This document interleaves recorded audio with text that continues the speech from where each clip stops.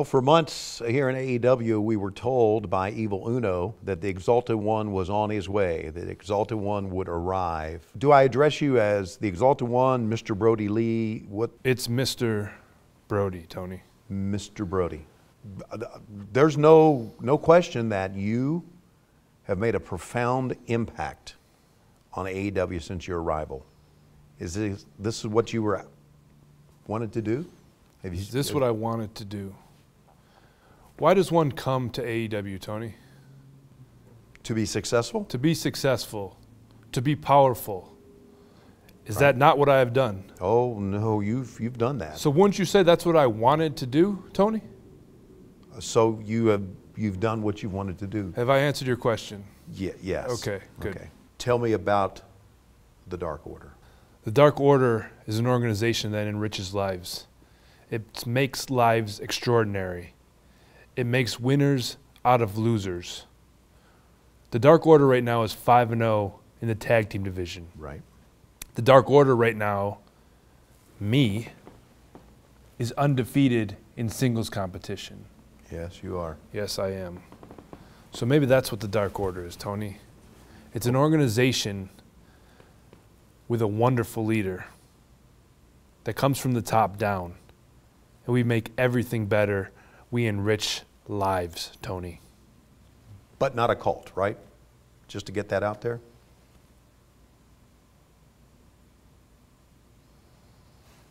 Okay. So you're enriching lives and who the f does he think he is? We told him not to use that word. Do you understand me? My time is valuable. And you just wasted a whole bunch of it. Never, ever again.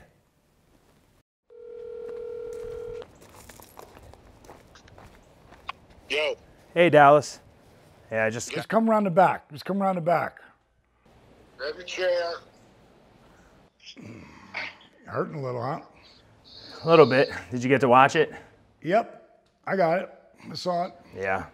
I did my best, tried. Let's watch it. Again? Dude, I used to watch my matches over and over and over again.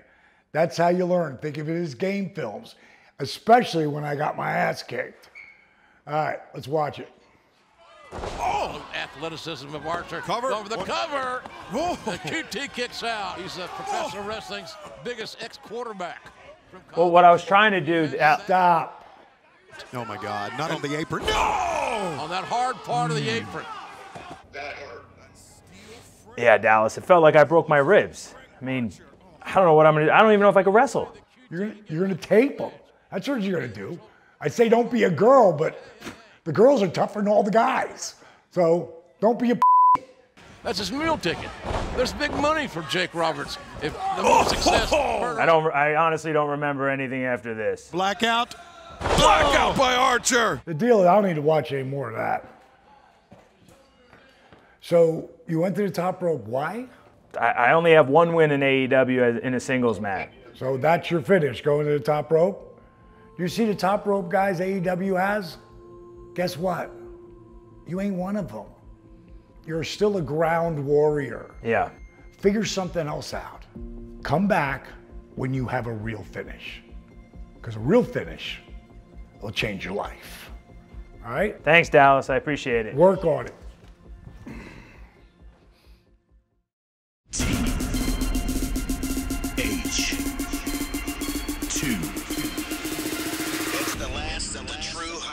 Now that we're becoming reacquainted, let's take a moment to set one thing straight. TH2 are not delusional, but to the contrary, you can take everything that we say as fact. For example, we are the conquerors and conjurers of a unique style of hybrid lucha libre. Fact. There exists a conscious bias and favoritism within AEW. Fact. And we never lost to Private Party. Fact. Private Party, don't even say that name, it's heresy. We did not lose Anyone can go back and check. Your shoulder was clearly up with the visible range of the official, but it was purposely ignored by that baneful but now bum Bryce the reject referee, giving a win to those unscrupulous, unsavory, undeserving, unknown underdogs who now lovingly live a lascivious lifestyle. Drinking in excess with super sucky celebrity sycophants are probably all together right now. Sing and imagine just to perk up us piss poor peasants, which is particularly puzzling because the popular perception is they just pass pedantically porous people who aren't prominently paid persons or who don't promptly nor properly pick up pernicious political propaganda, and I won't have it. These heretics desire remission from sin. We shall purify their malfaction with our exonerating flame. The heretic shall burn in helico,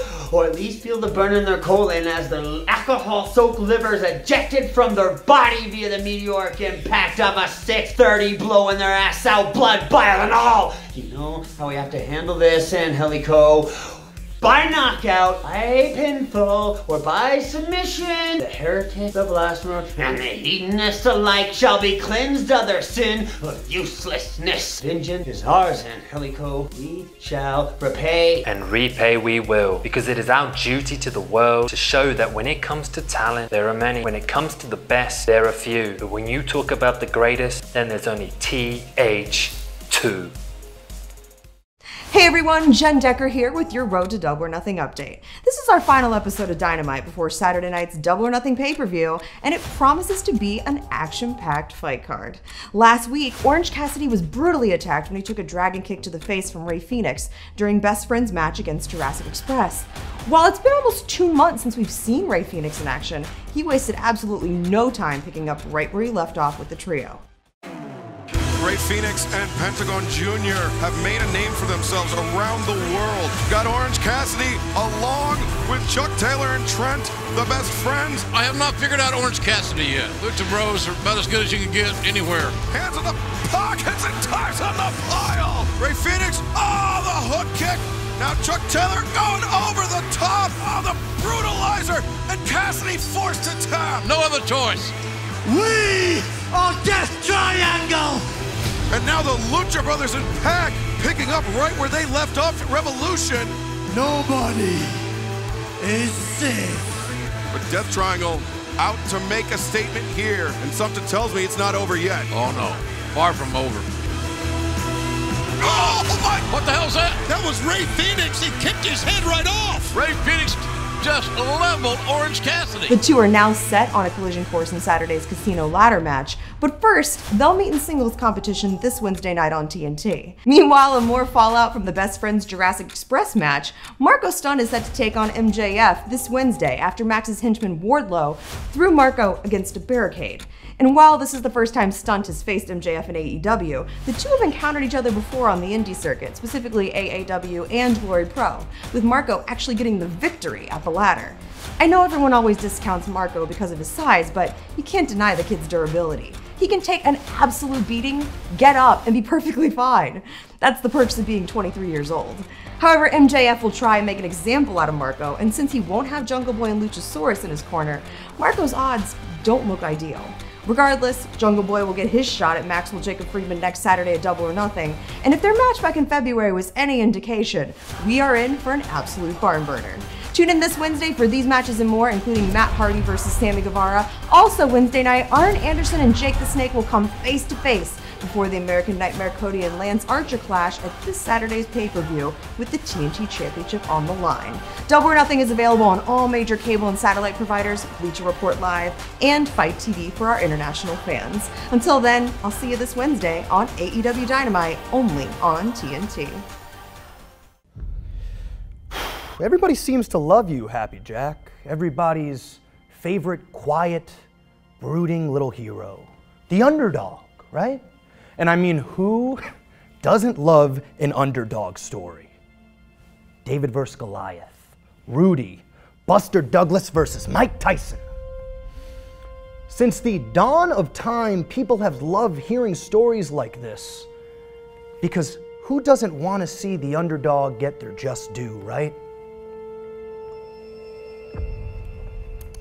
Whew, that is good stuff. But I abhor you, AEW wrestling faithful. Not everyone is as they seem. Some people portray themselves as the beach, when in reality, they're quicksand. You know, I'm just a very inquisitive guy, so I can't help but ask you, Jack Perry, what exactly makes you an underdog? Born into money and fame, beguiling good looks, incredibly attractive, long, flowing, dirty blonde hair, a freak athlete, total chick magnet, have all the it factor in the world, and to top it off, you are clearly the breakout star in that quartet of yours of, let's be honest here, play wrestlers. And all of it just seemed to fall smack dab in your lap. So I ask again, what makes you the underdog and me the big, bad, mean bully? Well, if you ask the internet marks, they'll tell you it's because you're humble. Humble. And I'm a braggart.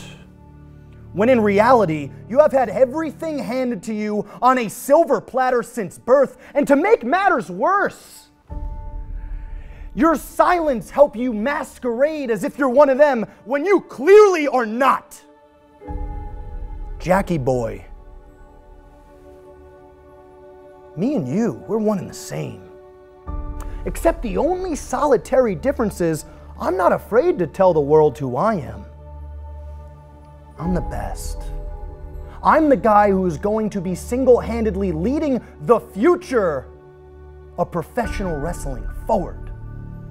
And I don't have to be fake humble in order to do so.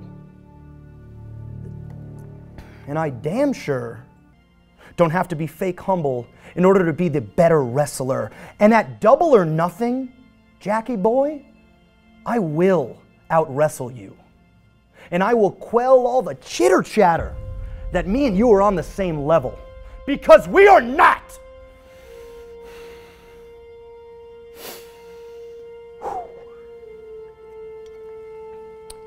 And then, Dino Douche and your vertically challenged friend Marco's stunted growth can throw your mangled body on a plane back to beautiful California,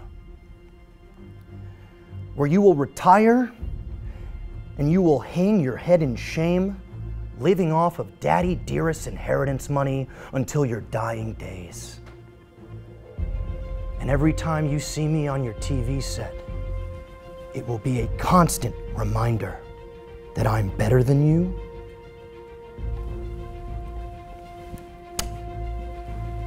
and you know it.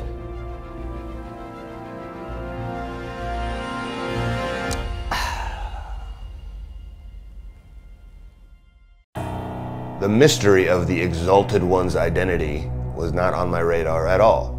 I was, however, excited to see Brody Lee because he's a world-class competitor. He's dangerous. He's top of the food chain. He's been proving it all over the world for years. I wanted to see what he would do in AEW. So as much as I'm pissed off, I'm actually a little bit more disappointed that you've chosen to go this route.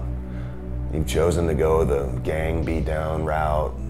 You've chosen to surround yourself with a bunch of creepy dudes and wearing socks on their heads. Don't you have any more respect for yourself than that? To surround yourself with these idiots? I just got done running through every single member of the inner circle, one by one, getting jumped every single week, getting my eyeball stabbed out, getting thrown off the stage by 3 or 4 guys. I'm pretty used to getting overwhelmed by numbers. You know why I've been running roughshod over professional wrestling for a year? Because I refuse to lose. When I go to the ring, I know I'm going to win, or I'm not walking out of the ring. The best I can do as world champion in these circumstances is be an example of refusing to lose.